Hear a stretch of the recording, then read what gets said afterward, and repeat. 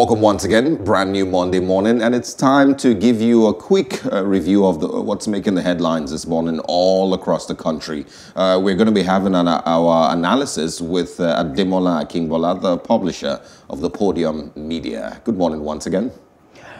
Good morning. I'm very sure he'll be joining us in a bit. We're having a bit of a challenge with Zoom this morning. Fingers crossed that it won't last. We start with the Punch newspaper. We start with this one. 20 doctors' debt. NMA submits proposal to FG January. 6 prevention training. Travelers from UK, US worsening coronavirus cases. That's NMA president. 22 FCT coronavirus patients on oxygen in critical condition, says UATH. That's not a good opening there. It worries me, though, that we've lost 20 doctors to really coronavirus. Really, and really we're sad. just now getting to because they are the front line, at the front line of this. May their souls rest in peace and may their work not be in vain. Still on the Punch newspaper. After a long while, I'm seeing the name of Oshomole in the news. Today, it's about Oshomole can't subvert people's will through judiciary. That's Shuaibu, I guess the deputy governor of Edo State. 14 insurers to pay 9.7 billion naira for MSA's riot claims. We also have lawyers gave 9.4 billion naira bribes to judges in 3 years. Ooh. That's ICPC. I think we talked about that. Yes, we had a conversation about this not long ago. Not long ago. And you know, the thing from that conversation, one of the things that we didn't get to entirely verify was, you know, if it was cash, you know, at hand, if these people actually took the money or these are funds that were offered. And so when you hear a figure like that, 9.4 billion. No, I think there was clarification from Barrister Monday Bani that it was more both what was offered, not and only what was actually taken. Yeah, so it was a collation of all of that. It still makes you want to know if we're just going to read a story like that and move on. Of course we're not. The first story we heard wasn't from the ICPC. Apparently, there must be some sort of investigation ongoing at the moment for the ICPC to come up to confirm that this is what has happened. So let's extend this to permanent secretaries. Let's extend this to government agencies. Go all across board, because it's a fight against corruption. This is not even a talk about it being one-sided now. This is, let's see how much corruption really is going on in the country. And it's not really just in, the National Assembly or in government coffers, in, offices around us, in CMD's offices, in hospitals, in principals' offices, in the Vice Chancellor's office, everywhere around us. How much corruption is going on? How many people have paid to get their children to, into universities? How many people have paid to get their, into jobs? The fact remains that we take it one step at a time. Yes. This administration says they've been working on corruption since day one. Yes. And we also see, moves here and there, even though it's not being consolidated, and we see cases being thrown out on a technicality, maybe because the prosecuting counsel did not do what they were supposed to do. Absolutely. Let's hope that going forward, that when they're trying these cases, they will have watertight case, so the defendants cannot find loopholes to get away. Let's take a further look at what's on the front page of the Punch newspaper this morning. We have traders lament as fire guts plant market in Lagos. We'll be taking a look at that a little more extensively. There are pictures of the devastation that followed in the wake of that fire situation. Also on the front page, we have police hold 85-year-old Osun man for allegedly impregnating girl 12. Airlines will pay $3,500 passenger for COVID-19 guidelines violation. That's NCAA. Amotekun arrests 2 as Ekiti abductors reduce demand to 10 million. Man kills Kwara worshipper over Christmas bangers on mosque premises. I saw that story when I woke up this morning, and I don't understand why people persist. We talk about our leaders on a daily basis. Just look at something as simple as not throwing bangers or knockouts, whatever you choose to call them, during these festivities. It's been repeatedly reiterated by security agencies because of the possible, somebody might hear that and think it's banger, whereas somebody is operating, killing somebody or stealing from someone, yet people persist. And then we talk about our leaders. I mean, remove the tadpole in your eyes before you look at the stuff in someone else's eyes. We cannot follow simple instruction. You mentioned earlier, there is COVID-19 restrictions on partying, but Nigerians choose to party in spite of this restriction. What more do you want the government to do? Advice has been given. Please don't do this. Please don't do that. We cannot do it. And then we point fingers when our leaders are not doing what they're supposed to do. So on what basis are we doing that? So what I would respond to that is, it also is not justification for death. Yes. No, agreed. I'm just saying on the flip side of it. Yes. I mean, you would expect that there would be some celebration. It's Christmas. We also have agreed that Nigerians are not very good at following rules, and all of that. But I feel, yes, the person may have been wrong. I don't know if there's been any enforcement on any laws with regards fireworks in Nigeria till today. Because there are some things yes, that, the government may have said it. There are some things that, I told you sometime during this Christmas celebration that we've had the breakfast that I actually stopped going to crossover service and Christmas service from my teen years because of the scare of when it's not even at the church, when you're working home, you're in groups. I've seen people whose parts of their body was burnt because they threw fireworks, So these are basic things. Yes, we must celebrate. Let's look at other ways that we can celebrate. Somebody has lost his life, probably over an altercation about whether you should use it or whether you shouldn't use it. You should read that story. Hopefully, there will be some listening ear from us. And I would also say that if there is a proper investigation and it is not a case of actual self-defense, then the killer should go to jail. Regardless of how he feels about you hold a lot of hope in our justice system. Just saying. These are we're still hoping that we can get Mr. Adebola on this morning, network permitting. Otherwise, we continue to take a look at these. Okay. Mr. Ademola, can you hear us? Okay, we still cannot hear him. Let's see. Let's quickly move to the Nigerian Tribune this morning and see what we can find over there. Kuka's verdict on Buhari gets more support. It was one of the things that was spoken about over the weekend also, and that is a response from the Minister of Information, Lai Mohammed, where he was, of course, countering Bishop Matthew Kuka and saying that he should yes, speaking truth to power is welcome, but at the same time, religious leaders and the likes should make sure that their messages about the presidency is not embarrassing or it is not, laced with anger or hatred and some of all of that. So there's a back and forth. Bishop Kuka is getting his support, on one end, and is also getting his criticism from the government's end. We'll see what more of that story, we can share. Edo State Deputy Governor and Oshiomhole continue the war of attrition. Nigerians groan as pandemic brings economy to its knees. Recession deepens, Naira falters, inflation soars. Also, Bajawa saved me from being killed by Dimka, says former President Olusegun Obasanjo.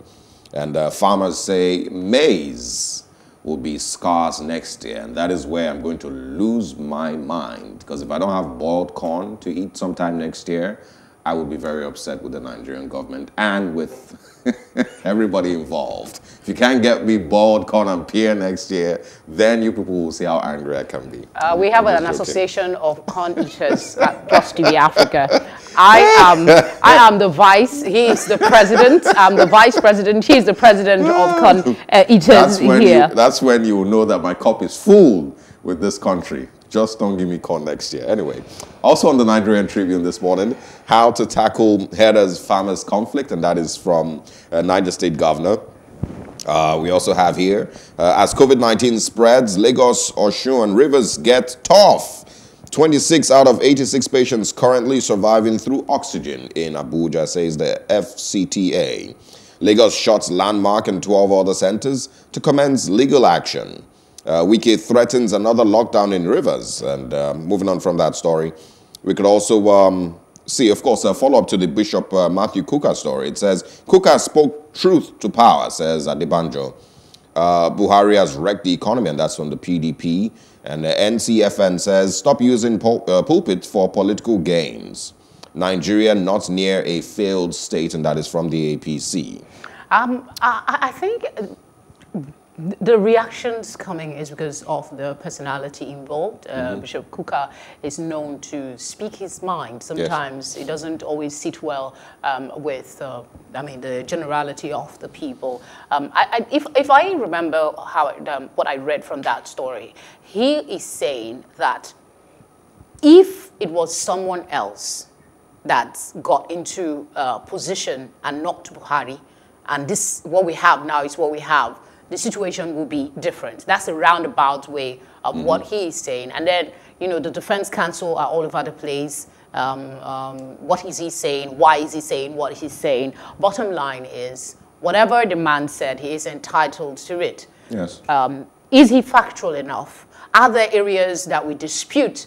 If there are areas, handpick them, but you can't in totality condemn what the man has said. And for those that are playing politics with what he said, the opposition is capitalizing on the personality of the man and, tackling the government. On your part, aside opposing in the media, what else have you done? That your opposition party doesn't mean you can help improve the lives of the people. So what are you doing to help elevate, aside from talking? We all have a responsibility here.